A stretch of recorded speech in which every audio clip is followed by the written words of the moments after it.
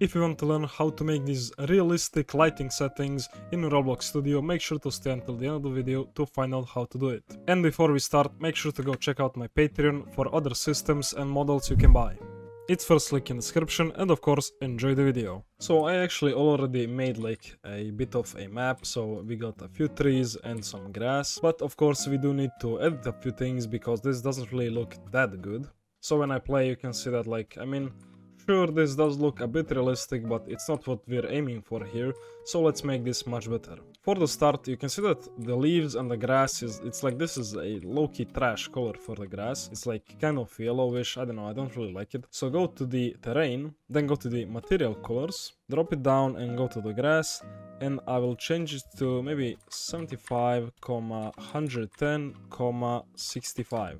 Okay, so this is a much darker color, so it looks more realistic, and it's also aligned with the leaves on the trees, so it looks much better. And you can also do the same for the leafy grass if you want, just so it kind of matches. So open the editor, we can go to the paint and select the leafy grass, and I will paint it a bit here so we can actually see how it looks. And then I just need to basically match the colors, so I guess something like this, maybe a bit more green. Okay, so that's the first step, just matching out the colors of the terrain, making it look a bit prettier than usual. Now I can close the terrain and go to the lighting settings. So we'll actually do a lot of things with these lighting properties and stuff inside of the lighting folder. So right in the properties we have the first thing, ambient. So I want to bring this a bit down actually, so maybe something like this, so it's kind of darker. Brightness you can leave either 3 or 2, it really depends on like other light sources in your game. Currently I don't have any here, so maybe 3 is good enough. Then we have color shift bottom and color shift top. We are going to be touching this because, I don't know, it's just not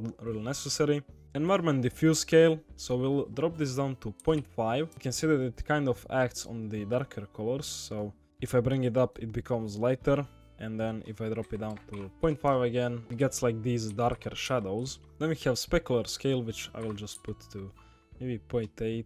Then below that we of course have global shadows, and you will want to turn these on, otherwise it looks pretty weird actually. Then we have lighting style, and if I zoom in on this like shadow of the tree, I switch it to realistic, you can see that it kind of changes. And yeah, sure, it becomes like a bit different, and honestly this might actually even look better, but realistic is like obviously should be more realistic. Then for the outdoor ambient, we're going to be dropping this as well as the ambient. So something like this, so it's a bit darker again. Shadow softness, you can leave it at 0.2, and this really depends on how you like it, so you can either maybe put it to 1 so the shadows are really soft, or to 0 and everything is really sharp. Then down here we have clock time, which I'm not going to be actually moving right now, but this is basically just to move the sun. And then exposure compensation, I'll just up this a bit, so to 0.15. And now what you're going to need to do is you have atmosphere here by default, and you can either use this or you can delete it, and you can see that it kind of gets a bit weird. But then go back to lighting, and now you have the fog options. So I will color the fog, so it's like this light blue color. Fog end, obviously we can't actually see it because it's ending really far away, so you can just put it to 1000.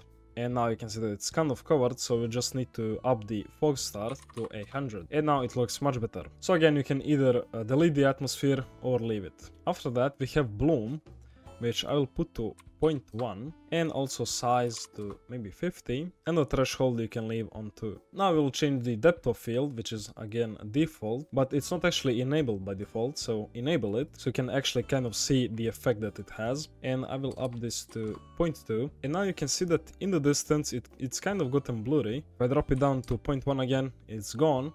So I will raise this to 0.2, focus distance 0.1, and in focus radius I will actually adjust this more than a double, so 70, just so we can actually see clearly a bit far away. And then near intensity I'll put to 0.2. Last thing that is by default is sun rays. I'll just up this to 0.025.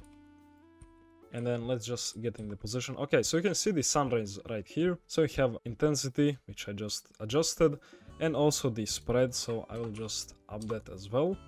And of course, if you like make this a lot, it's going to be really bright, which I don't really recommend, so keep it on the low side, definitely. But you also don't want it to be 0, because then it will just look kind of weird. It will look like the sun isn't even the sun, but just a bright dot in the sky. And now the last thing we need to add into the lighting is a color correction, which is not actually by default here. So add the color correction, and I will just adjust it so the fog kind of matches with it. So something like this I think is good. And you can also adjust the brightness. I'll put it to 0.05, and then contrast 0.2.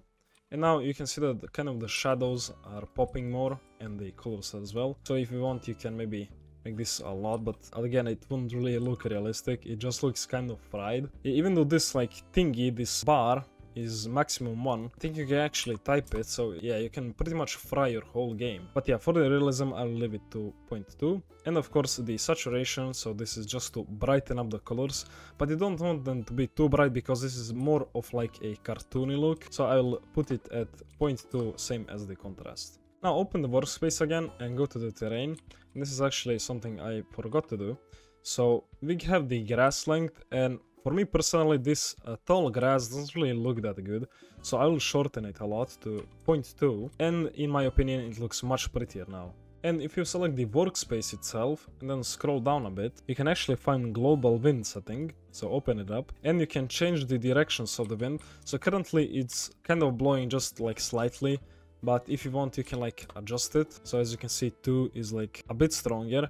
I think the maximum is 20, so if you put 10, it's blowing the wind in that direction. And of course, if you want to spin it around a bit and change directions, just change one of these others. So you can see that it kind of rotated. And I think this looks actually pretty good when it's blowing the wind. And of course we could add maybe a script for this, for waving leaves. But in my case, I wouldn't really recommend that, especially if you have meshes for leaves and there's a lot of them. And then if you have 100 or maybe even 1,000 trees, I don't know if you can fit that in your game. But if you have a lot of trees, then it would just create a lot of lag. But if you guys want a tutorial on that, make sure to leave a like and also subscribe and comment down below so I know to actually make it. And this is our final showcase, so it looks much more realistic than before. I will put it on the screen before and after. Okay, so you can see this. I think this is the prettiest time where you can look at the realistic graphics. So we have this short grass that is blowing in the wind, we have trees, we have sun rays coming through and stuff like that. So if you guys enjoyed this video, make sure to leave a like, subscribe, comment down below on what I should make a tutorial next, and thanks for watching.